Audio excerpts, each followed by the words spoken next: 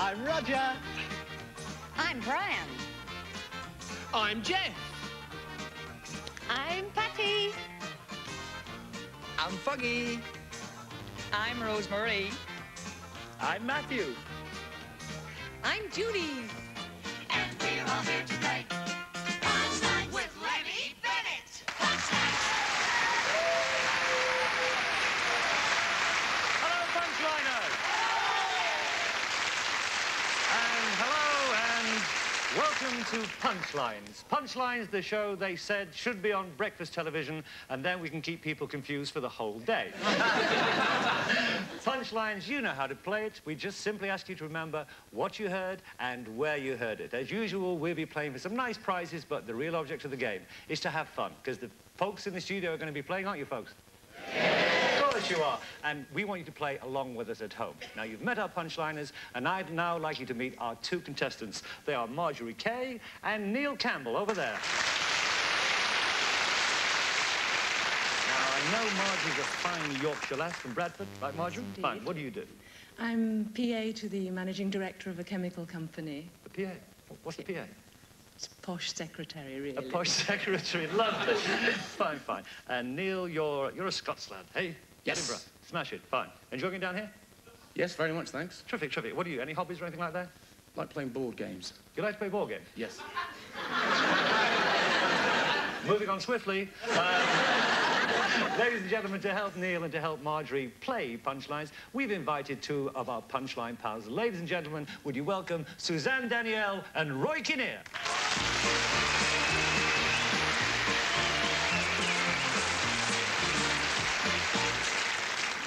For a terrible moment then, I thought it was the Cranky. Welcome, Suzanne. Hello. First time on Punchlines. This is true. So, looking forward to it? No? Well, there's a flying start. Lovely, Roy. Minions. Yes. I'd like to thank you for dressing for the occasion, Roy. It was nothing. I know, I can see that. Welcome.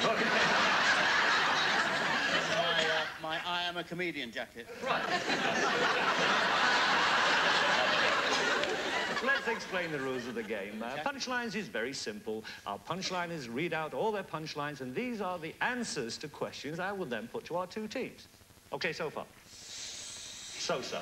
Okay, what we want them to do is to match up each individual punchline to each individual question. I'll give 10 points for every correct answer. The first team to 150 will be this week's punchline champion. And I'll tell you beforehand, one of the punchlines is a total red herring. Okay? Let's start game one. Punchliners, your punchlines, please. I've started, so I'll finish. Let's have an up and under. I'm a qualified chicken sexer. Shall I sing you a hymn?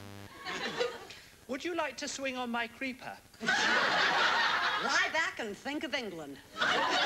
You hold it in your hand and it develops in 30 seconds. If it starts to hurt, just let me know. So, as you can see, another giant step forward for punchlines. Marjorie, you won the toss backstage before the show, and you're going to go first, assisted by Roy, of course. Your first one. Tarzan looked at Jane. What did he say? 1. You say number 1. Tarzan said to Jane, Roger. You hold it in your hand and it develops in 30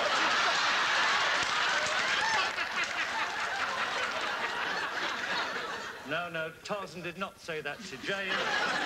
The sound you hear is Edgar Rice Burroughs swinging in his grave. Okay, we go to Neil. Neil, first time in the game, first question for you. If asked for advice, Queen Victoria might well have said to Miss Gladstone. Miss Gladstone? No. Don't correct the quizmaster, please. Oh, sorry. Mrs. Gladstone. Number 8. You say number 8, Judy. Queen Victoria to Mrs. Gladstone. If it starts to hurt, let me know. Now, Roy, what do you think the Archbishop said to the actress?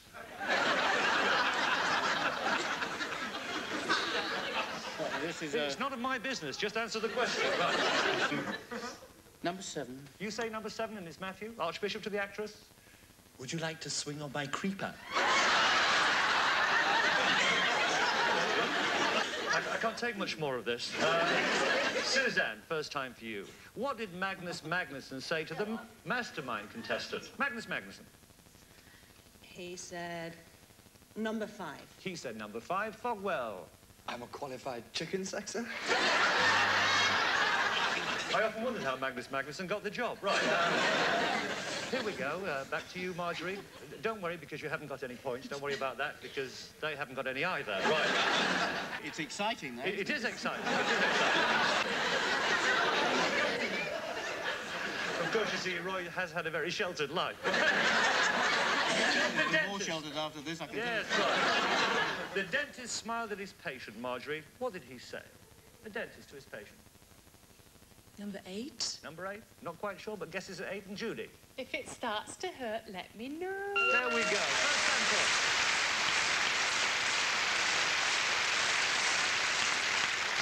10 points. You knew she was right, didn't you, Roy? Nothing to it, then. Of course not. Walk over. Walk. I'm glad you think it's easy, because now it's your turn. The rugby captain turned to his standoff, and he said, rugby captain. Help me. Number 5. You say number 5, and it's Fogwell.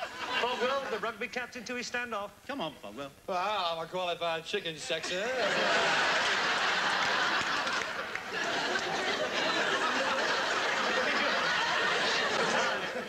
Right, now, I think you might just get this, Neil, because you've been concentrating, I can see that. There's none of this foolishness like the other players. While demonstrating a Polaroid camera, the salesman said to the customer, Number 4. you say number 4, Patty. Shall I sing you a hymn? The good news is, folks, we have now asked all the questions. And the bad news is we only have 10 points out of the lot. So we'll keep asking them until they get them right. We're back to Tarzan now. Tarzan, Marjorie? And he's looking at Jane, and he is still saying... 3. 3 is Jeff. I've started, so I'll finish.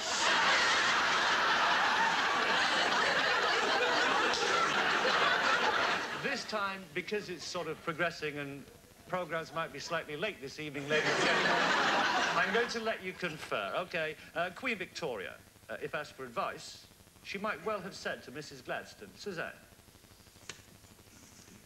I've got no idea. No. I tell you what, if the chicken sexer comes out again, I'm stopping the show. Number 6. Number 6, Queen Victoria to Mrs. Gladstone said... Let's have an up and under. Roy, a rescue operation is needed. Magnus Magnuson said to the mastermind contestant, Magnus said... Said number 3. You said number 3 is Jeff. I've started, so I'll finish. Yes, he knew that. Yeah? Enjoyed that? Of course it's easy. Yes, that's what the country needs, a portly show-off. Marjorie, your side, 20 points to 0 in the lead. The rugby captain turned to his standoff. What did he say? Number 6. Number 6. Let's have an up and under. Let's have an up and under indeed. Now we're going. He's got that confident smile on his face. Roy, while... Not me again. Oh, it is you again, yes, yes. While demonstrating a Polaroid camera, the salesman said to the customer... You have to think, you know how Polaroid cameras work, don't you? And it developed in seconds. Second. Number 2. Number 2. Number 2 is Brian, Polaroid camera, the salesman said to the customer... Lie back and think of England.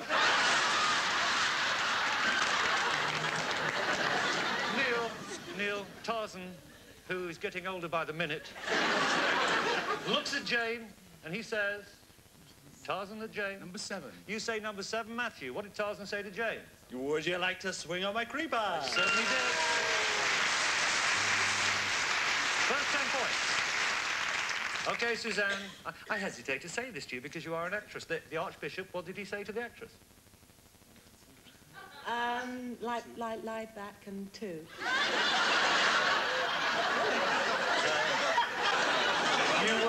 You don't go to church a lot then, do you not? She said number 2, Brian. Lie back and think of England. No. Marjorie. While demonstrating a Polaroid camera, the salesman said to the customer. Is it number 1? Number 1, you say, Roger. You hold it in your hand and it develops in 30 seconds. Quite right. Queen Victoria, Mrs. Gladstone, what did she say? Roy? Number 8. Said number 8. Judy? If it starts to hurt, let me know. Neil, the Archbishop to the actress, what did he say? It can't be 7. Okay, number 4. Number 4, Patty. Shall I sing you a hymn? There we go, 10 points. Fine, 40 points to 20. Final question this round. Queen Victoria asked for advice, might well have said to Mrs. Gladstone. Suzanne. Number 8. No, it's not. No, it's No, it's not not number number 8. 8. No. She said number 8. You told me to say number 8. Of course I did.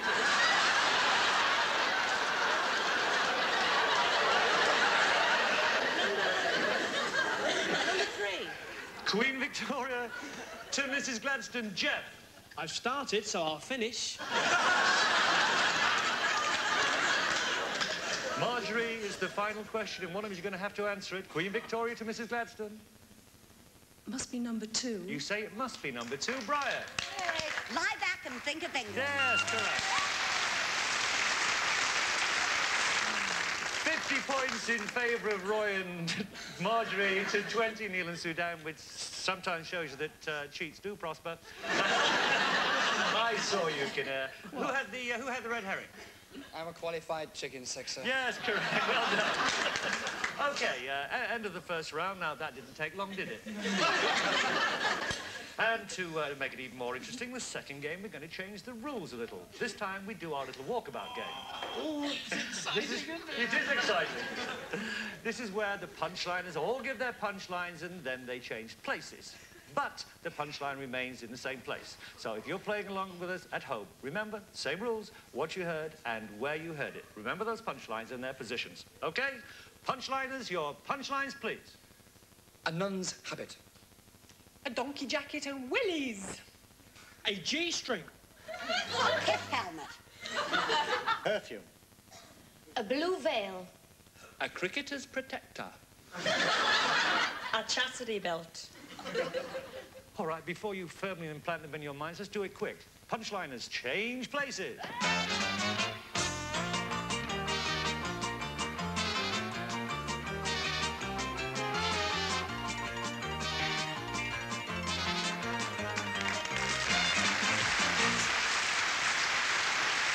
Easy. Nice that. Move as well. Move as well, yes. Choreographed by Lionel Blair, as a matter of fact. Okay, who's going to go first this time? It's going to be Neil. Neil, 20 to 50, 30 points behind. Let's get back in the game. When asked what she wore in bed, the famous actress replied. And there's still a red herring there. Number 7. You say number 7, and it's Patty. Famous actress in bed. A cricketer's protection.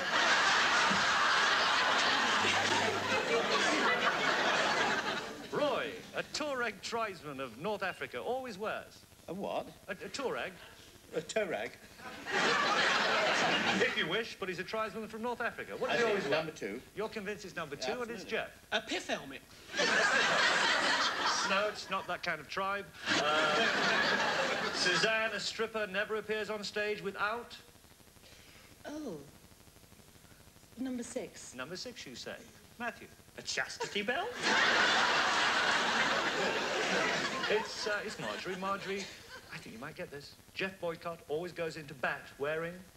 A number 7. And number 7 is Patty. A cricketer's protection. Yes, well done. Roy, a man on a building site, often wears... This isn't a Tuareg. No, it's not, sorry. Different Number one 1. altogether. You say number 1, Rosemary. Perfume.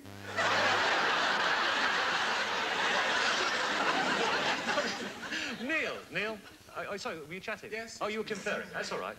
In that case, you'll know that a nun never appears in public without... Number 4. You say number 4, Fogwell. A blue veil. A blue veil, no, sorry. Now, in hot countries, an Englishman often wore, and it's Marjorie. In hot countries, an Englishman, what did he wear? Number 2. You say number 2, and it's Jeff. A pith A helmet. pith helmet is correct. Roy, when asked what she wore in bed, the famous actress replied. Famous actress in What are bed. you talking to me? Yes. I was talking about the famous actress. The famous actress replying in bed. in bed, And yes. she replied, and she said, she's number 5. She wore in bed. Number 5. Brian? Nun's habit. That was yours, wasn't it? Yeah. Suzanne, the touring tribesman in North Africa always wears? A number 1. A number 1 is Rosemary. Perfume. Marjorie, a stripper, never appears on stage without? Yeah, she's asking Roy because he knows a lot about that kind of thing. Of course you do. I'm only here to help you. Number 8. You say number 8. Roger. The donkey jacket and wellies.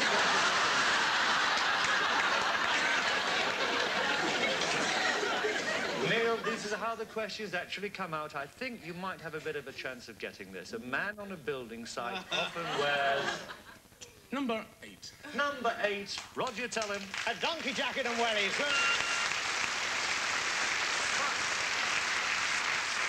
Suzanne, a nun never appears in public without? 5. A 5. Confident 5. Brian. A nun's habit. A nun's habit. 5. This famous actress asked what she wore in bed. What did she reply, Neil?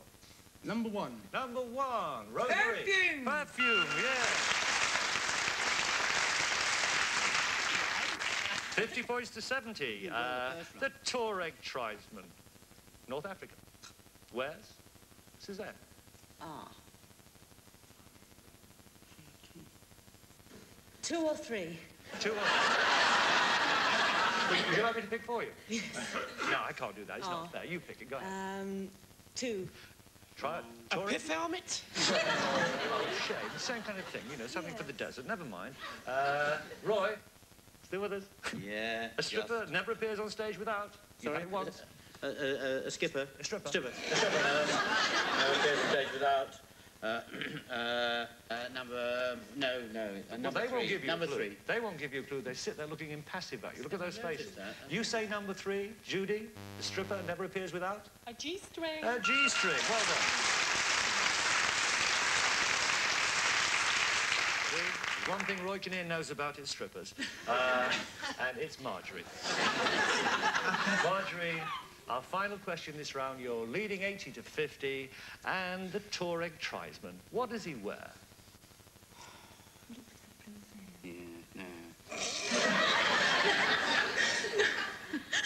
Number 4. You say 4, and it's Fogwell. A blue veil. A blue veil is correct. That's right.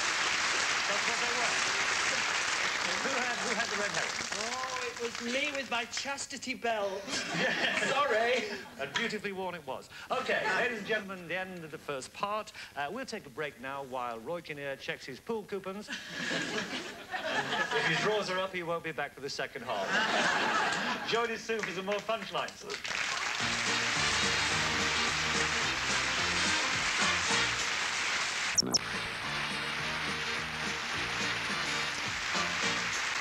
Thank you and welcome back. Welcome back to Punchlines, or as Roy Kinnear has just described it, the thinking man's Tiswas. We'll be playing now our third and final round to find which of our 2 contestants is going to be this week's Punchline champion. And this is where we change the rules all over again. This is where we don't actually ask our punchlines to read their punchlines out. We ask you to use your intuition, because the punchlines are all up there, okay? And this time there are no red herrings, so it's a little bit easier in that respect. Okay, so it's Neil to go, a little bit behind, 50 to 90, but this round we double up the points to 20 because it is a little more difficult. Okay, Neil, somewhere up there is the punchline to this. Tony Benn looked at Michael Foot and he said...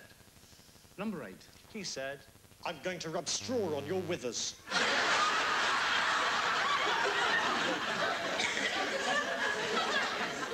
Breach of parliamentary privilege and no points, right. Roy, the Ayatollah Khomeini, looked at the Iranian lady and he said... Number 2. Number 2, Jeff. Shall I polish your woggle? Suzanne. It gets worse, it gets worse. Frank Ifield looked at the Swiss girl and he said... Number 6. Number 6, Matthew. I'm glad you're wearing a veil. Oh, no shame. Never mind. Marjorie, the stable girl, went up to Red Rum What did she say? Number 8. Number 8, Roger. I'm going to rub straw on your withers. He certainly did. You see? So all you have to remember, even in this game, because all those are answers to the questions, okay? In the horror film... Yes, you did get that. You got that. I just wondered why you look so vacant, that's all. I should be sitting next to someone intelligent. Okay, here we go. In horror film, Roy, Christopher Lee said to Peter Cushing... Number 4. Number 4, confident? I'm going to bite your neck. Easy as that. Here we go, Marjorie. After he'd rescued the swimmer, the lifeguard said to him... Number 3. Number 3 is Judy. I want to be leader of the Labour Party. Neil, the Boy Scout, went up to the Scoutmaster and he said... Number 2. Oh, confident. Number 2, Jeff. Shall I polish your woggle? Yes, of course. You did well. 20 points there because Roy and Marjorie only need one more correct answer to go into the final. Okay, here we go. Suzanne, we're depending upon you. The patient went to the psychiatrist. What did he say? Number 1. You say number 1, Rosemary. Will you teach me to yodel? Okay, Roy. Tony Benn looked at Michael Foot. What did he say? Number 3. You say number 3, and it's Judy. I want to be leader of the Labour Party. Magic 150 points, and Roy did it for you at the end. You did very well, Roy. Neil, you enjoyed yourself? Yes, very Of much, course. thanks. Well, you won't go away empty-handed because you'll take with you a stereo, radio, cassette, and 20 tapes.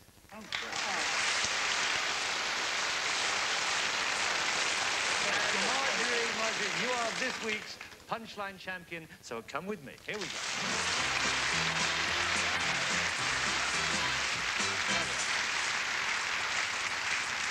All right, well, you know how we play our final game, don't you, Marjorie?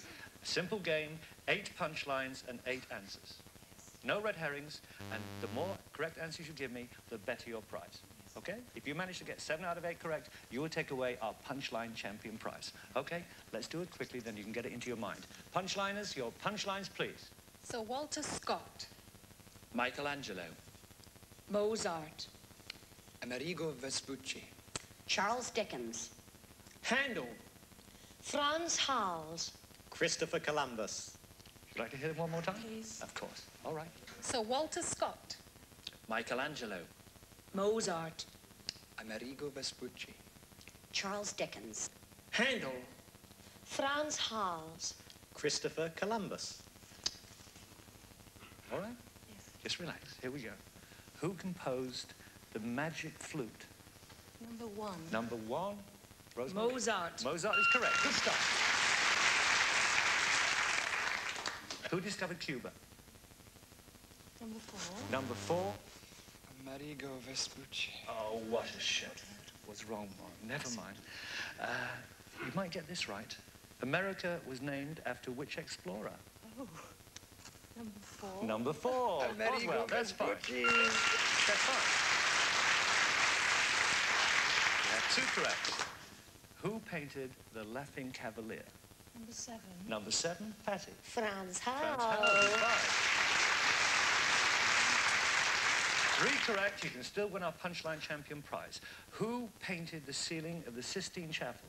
Number 6. Number 6, Matthew. Michelangelo. Michelangelo. Marjorie, who wrote Barnaby Rudge? Number 5. Number 5, Brian. Charles Dickens. Charles Dickens indeed. Who wrote Ivanhoe?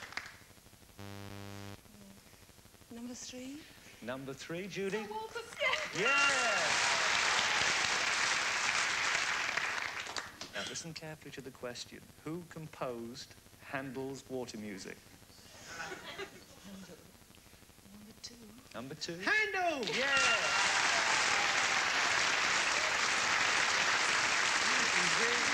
A bit of a struggle, but you came through in the end. There we go.